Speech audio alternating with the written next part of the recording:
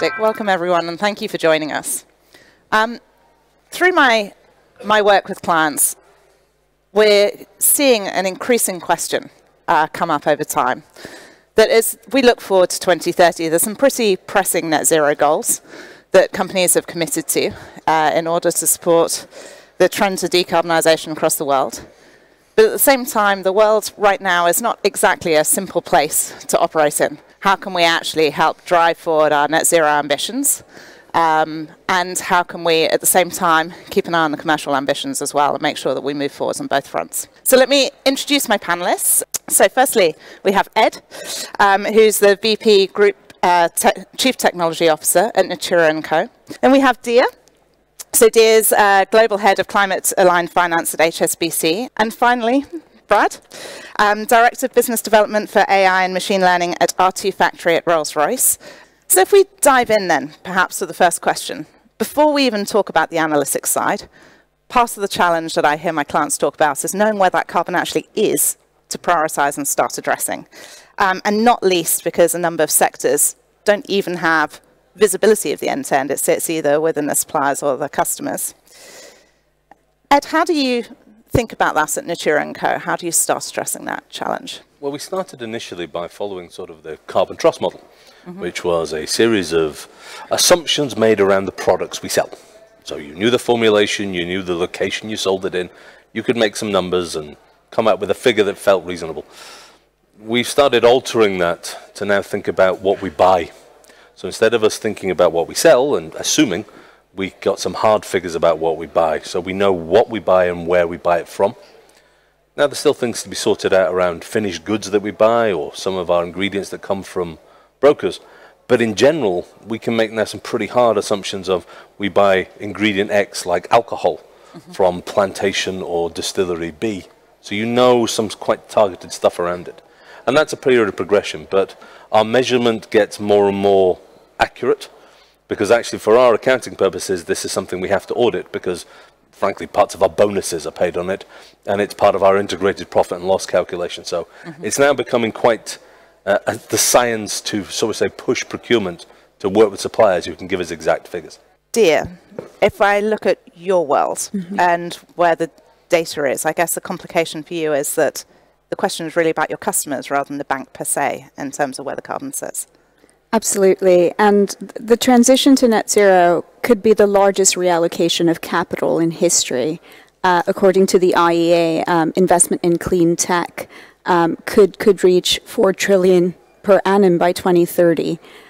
So for us, this is a strategic priority and very central to the bank's ambitions.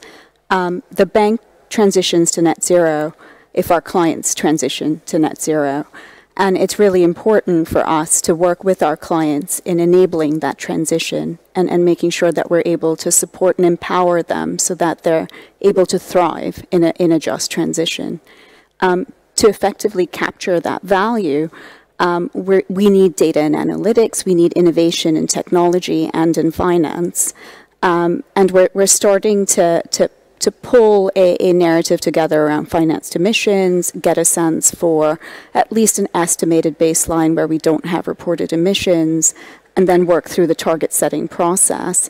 But for us to truly capture value from this proposition, from this journey, we are going to have to work with our clients to understand their transition plans, understand where they are on their journey to net zero through climate disclosure, transparent, consistent, globally consistent with regulatory standards as well. That's quite an important factor that we consider.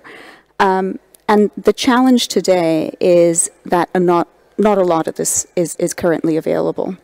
And we're trying to work with our clients to encourage this disclosure, but we're also working with peers, industry bodies, regulators, to really sharpen the focus on the need for high-quality data that's consistent, comparable, transparent, so we can build out the wide range of analytics use cases that we need to put into play at pace without rewiring the entire enterprise's architecture through the process. So a lot to do, but we're hoping as a first step that transparency in data and that availability moves a lot forward for us. What are the What's easy and hard in that journey? That's a good question. The main challenge is data availability, of course, but there is a challenge around a lot of that data being decentralized, structured and unstructured, housed in legacy systems and architecture. And we need to access that data at pace, at scale, because we're starting to get a portfolio view of a company and feed that into monitoring and decision-making capabilities, from bank steering to transaction monitoring. So a whole host of use cases between the two. And to do that, we do need to leapfrog and move forward and make sure we've got the infrastructure in place to start to centralize these data assets. And then work through the process of moving from proxy calculations to using real-world data that's as close to the attributable activity that we're trying to measure. So Ed, how do you see analytics coming into play, sort of where the opportunities for Natura and Co? So wave one, as I said, was let's get the data to something we can access it. A lot of it is in legacy. We can move it forward. Was establishing for us essentially was a cadre of data scientists who could work in common ways, be it in sustainability, be it in operational stuff or sort of pricing, promo and assortments. Secondly was actually making some sort of architectural decisions we made our systems, one of which is carbon for us is data. Unless we can measure it, the carbon might as well be just any figure. So it making some pretty fundamental statements that our carbon problem is a data problem. Therefore, let's start with the data first. It's the conversation we were having in the green room is basically, do you have data or are you just making it up? Is a fundamental thing. It gets you away from I think, I feel. It allows a conversation to be had about data, and therefore that provides a level of understanding to our executives that the implications of the analytics can be trusted. I mean, I'm taking away that data engineers and architects are going to be the unsung hero of decarbonisation, which is amazing. And also just the importance of bedding into the processes, right? The day-to-day decision-making and ensuring that the trade-offs are transparent and clear. And then finally, collaboration, I guess, is your point, Brad, of how do you, well, and Ed also, right? How do you actually think about different parts of the supply chain coming together? And sharing, I guess, in the first instance, but... Yeah, for sure. I think we talk about how complicated things are, and it's true. These are very complex problems with lots of noise in the system, and sometimes it's very difficult to make predictions. But when you get more of the right data in your supply chain, you start to narrow the uncertainties and you can make better predictions. And then to your point earlier about making decisions, either you or Ed said, you know, the challenges in making decisions. One of the things that we can do through collaboration and through these tools is create the kind of decision-making tools that executives can make to design their systems to be better. Right? These are, the whole system is man-made. Right? We have designed and engineered and built everything in the built world. The solution is also under our control as well. We just need to put in the processes and the right kinds of, you know, priorities to make sure that we're understanding what's happening through that supply chain, to make sure that we're making those right decisions. Right now, I think we're at the front end of where many businesses were maybe 5 or 6 years ago, Rolls-Royce included, where we looked across our business when we were the R-Squared data labs internally and said, if we can bring all this data together, if we can put some tools on the table that can interpret engineering drawings that were on paper or in pre-digital systems the way we understand them today, we can better understand how to make our decisions today. Right? And jet engines are very complicated things with very complicated supply chains, and they are very safety critical devices that we rely on every day to move people and goods around the world. That same ethos, that same kind of understanding of that is exactly what we took away from those lessons learned to apply to build the R-Squared factory, which is the intention to spread that around other market verticals. So it's the nearly £500 million of cost savings and cost avoidance, which economically right there pays for itself many times over. But now layer on top of that the impact that we can have by applying these things globally to climate change, to reductions of, buying oil from bad actors in the world, and all the things that the benefits that come with it come through the data stream and understanding where things are in the system. Only then can we really apply the tools. Without the data, without the understanding, the tools are guessing. And I think, Brad, you've got a point there as well, because we're seeing that collaboration is, we have to go into our supply chain to help our supply chain provide data, because some of these organizations we work with are not data savvy. Yeah. So it's like the sort of Six Sigma lean type thing. It's a form of lean carbon supply chain. I'm going to have to help my supply chain tell me about the stuff they send me. Yeah. And how they themselves could benefit from this. So it's, because that benefits me, I'm going to have to almost do it with them, or even occasionally to them, to get them to do it. Because I can't swap and change suppliers that easily sometimes. I have to work with them. And I imagine that your suppliers range quite dramatically in terms of the scale of company that you're talking about. It's huge. Where they are, the sophistication of their own processes. And some of them, it might sound ridiculous, and in the grand scheme of things, possibly a small impact. But some of our suppliers are almost medieval companies that have been sole suppliers of certain spices or things. They don't think in a data world, but their impact is cumulative.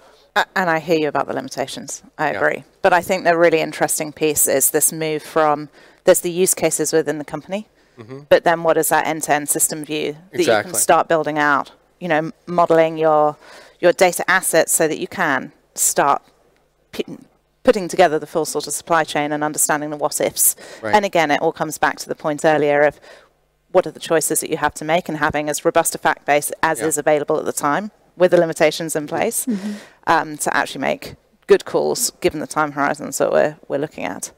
And I think because the transition and that value migration is going to create network effects, that we need to really start to crystallize early. And we need to understand where we're seeing growth and cash flows moving into certain sectors, and really make decisions around investment opportunity, and where we want to try and manage our assets more effectively from a risk perspective. And I think that applies not just to the banking sector, but as you work through the corporate supply chain, you're looking at similar themes coming through, and being able to truly pull together a large volume of data that's relatively consistent from across the economy is going to shape that economy-wide transition. And without that, it's going to be a pretty challenging process in trying to build comparability and transparency through it all. Great. So I'm conscious of time. Before I open to the floor, I have one last question for each of you, which is, if you look at the people in the audience now, anyone thinking about their companies approaching this sustainability shift that they need to make within their own companies, and thinking about how to use data and analytics in that journey, what would be the one piece of advice that you would offer based on your experiences so far? Dear, if I maybe start with you. And maybe just continuing with the same theme I was touching on, building out that infrastructure in terms of data interoperability and the architecture to support it all, and enable that flow of information through the wider ecosystem is absolutely critical. And I think regulators, industry bodies, credible industry bodies, have a leadership role to play here. And there's a huge opportunity to come together and start shaping these standards. And by opening up that non-competitive data layer, it creates huge innovation. And we've seen that in other sectors like banking and payments, for example. And the opportunity to really start to build analytics and applications as well. So for me, that's a key point. Fantastic. Ed, words of advice? I'm going to echo this. I mean, without the data, you haven't got a carbon story. So get the data together as soon as you can. Be really clear about your assumptions, where you're synthesizing data, where you can't get it, and work with either regulators where they exist or industry-wide bodies to get agreed approaches that everybody can test and look at, because in the end of it, the only regulator we're really going to face here is the atmosphere. And that doesn't really sort of allow us a huge amount of regulatory flex. We've got to be real about this one. This isn't a market that we can create additional stuff in or trade too easily. So it's going to be stuff like get the data together, focus on the architecture and open standards, and be clear about assumptions. Fantastic. Yeah. To augment what was said by my colleagues on the stage here, I think get going. The time is now. I mean, I don't think hesitating or waiting for some miracle to happen on your own is going to do it. And it's a team sport. I mean, we must work on this together because it's a global problem that requires a global solution and global thinking. We knew it when we just integrated all this data and all these techniques across 3 of the main business areas at Rolls-Royce and cut 200 million pounds procurement costs, created 45 million pounds of value in predictive analytics in terms of supply chain management, and I could go on and on. I mean, these are real hard numbers that are in the books inside Rolls-Royce that we're measured on. That can be, imagine if we now worked across our verticals, which are huge, banking and beauty and aerospace. These are really giant impacts on the world. If we work together, then those numbers just had more and more zeros on the end of them, and it's just orders of magnitude greater impact. And I think get started, work together, and don't hesitate. Just go for it. Thank you so much for the brilliant conversation. Thank you so much to my panelists for all of their insights. Thank you very much. Thank you. Thank you.